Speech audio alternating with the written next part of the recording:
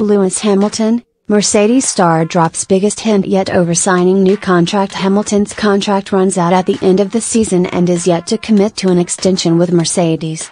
And Mercedes are yet to taste victory this season through 3 races, with Hamilton finishing second, third and fourth so far. Niki Lauda recently claimed the Briton already has an agreement in principle to stay with the team beyond this season.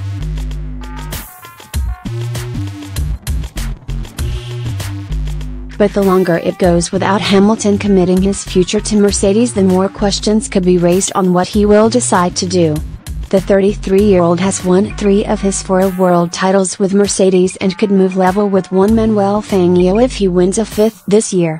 And Hamilton insists his main goal is to help Mercedes become one of the all-time great Formula One teams, hinting that he wants to stay with the UK-based team.